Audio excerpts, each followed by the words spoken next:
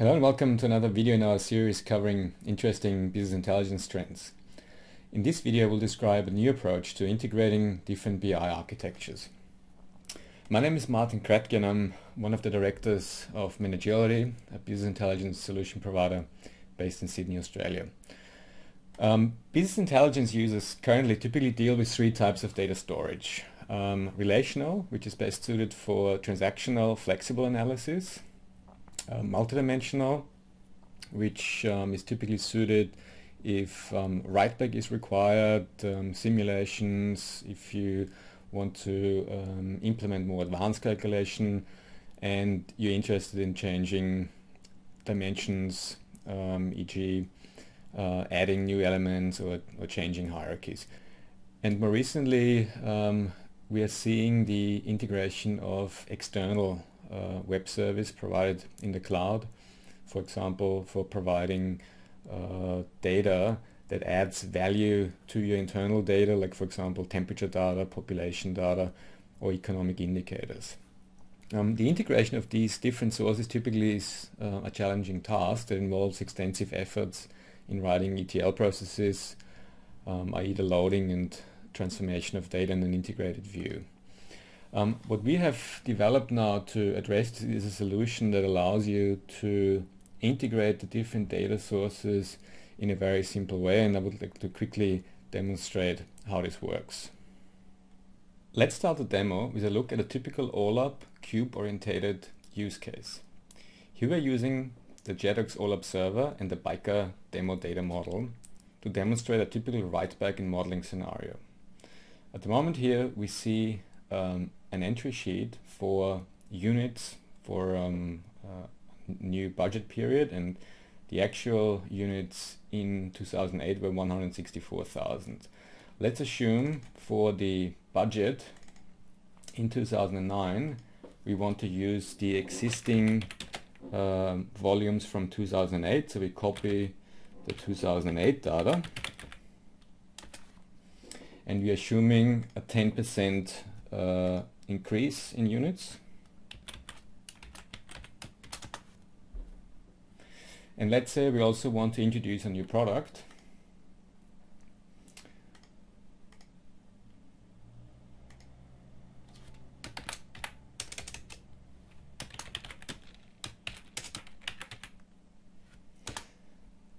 That we want to add to the bike range.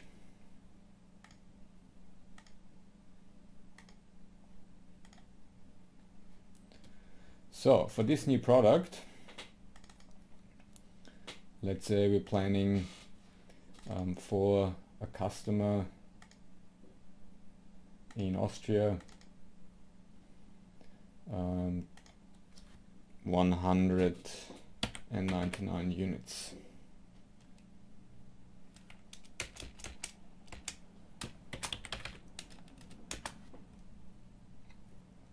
So as overall total, we have now a budget of 181,000 units.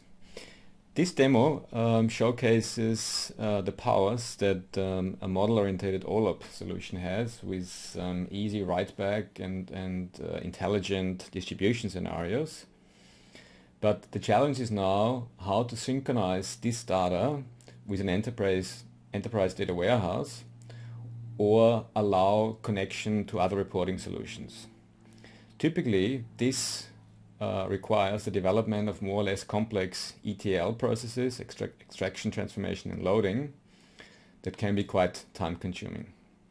To address this problem, Managility has developed a new solution framework that automatically updates OLAP data with relational databases and warehouse solutions. So what we can see here now is the interface of the Managility PowerSync, a framework for a Windows-based server solution. So here you can specify your relational database details, your Jedox details. In addition to that, you can do search and restore operations, which is greatly facilitated as here you can use the actual element names as opposed to the machine IDs that are typically stored in the log files. So the only thing left to do here now is to start the synchronization process with the relational database, and you can either do this just exporting the metadata, just exporting the log files, so the data entries that happened in a particular session, the cube data, or the calculations.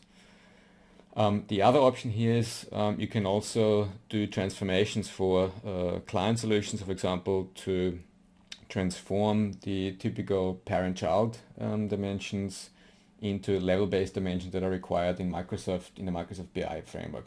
After the PowerSync synchronization process, which was either manually triggered or scheduled to run at specific intervals, all the data of the cubes, including data directly entered by end users and model changes, are now in a standard relational database with the benefit of a wide variety of front-end choices. For example, PowerPivot, a free Microsoft add-in available in Excel 2010 and 2013. PowerPivot enables effective analysis on large data sources with up to 100 million rows in the familiar Excel environment, as well as data mashups, i.e. the integration of external data sources provided by third party.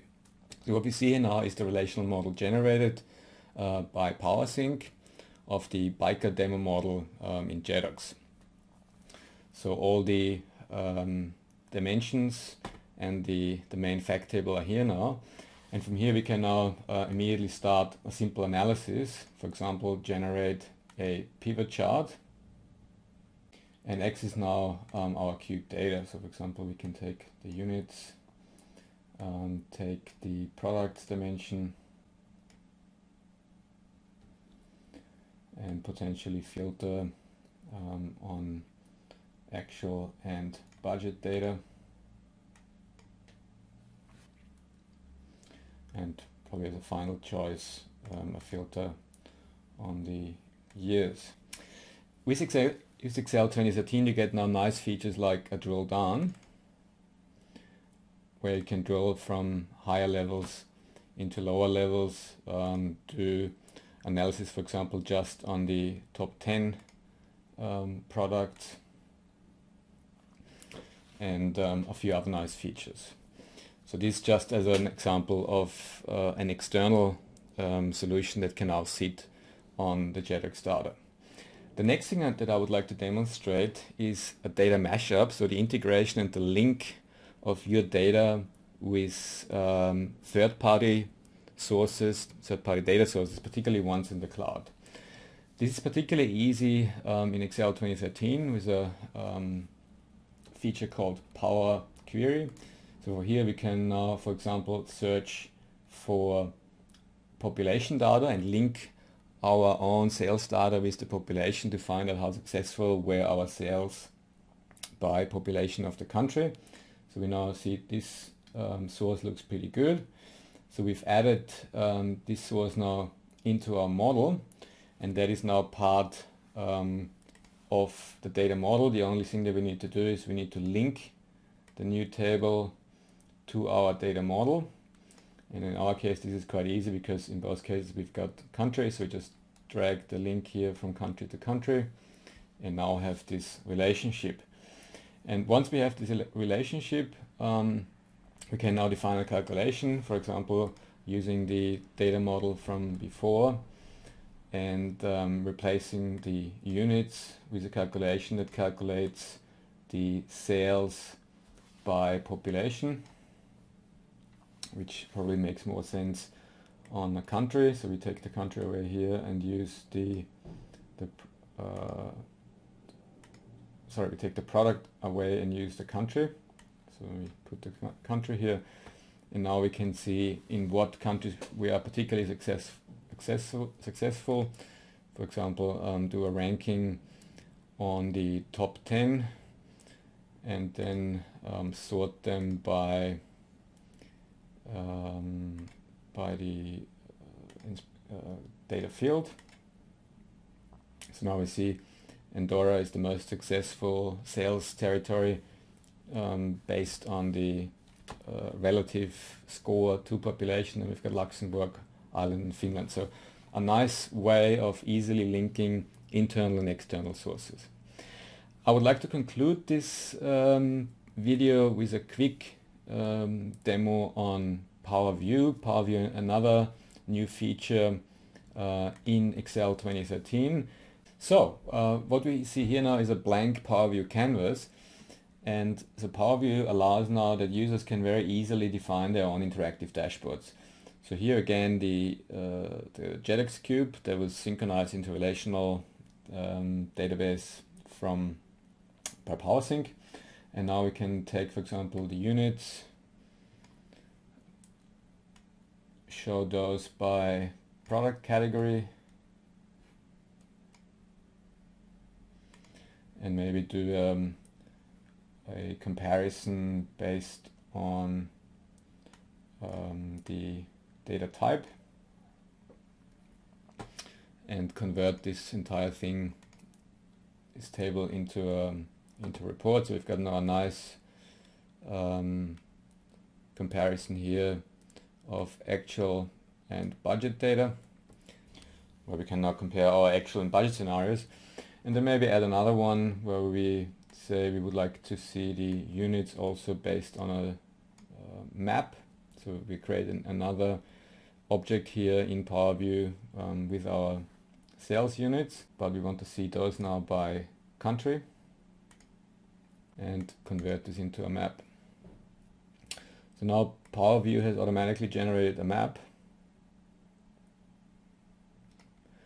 where we can now view our data based on the geographic location. For example, if you click on a particular country here, we automatically see the results in this particular country, so those elements are cross-dependent. And then finally we can add a filter so that we can also analyze here by particular years, and we can either show those years as a combination. So here we show the data from 2008 to 2009, but we can also say we want to just see particular years, so for example just the 2009 budget, or both combined, the actual and the budget. So I hope you've enjoyed this quick demonstration. PowerSync will be released at the end of 2013. If you're interested to participate in early customer programs, or if you're interested to use this for your consulting projects, please don't hesitate to contact us at Managility. Thank you very much, and goodbye from Australia.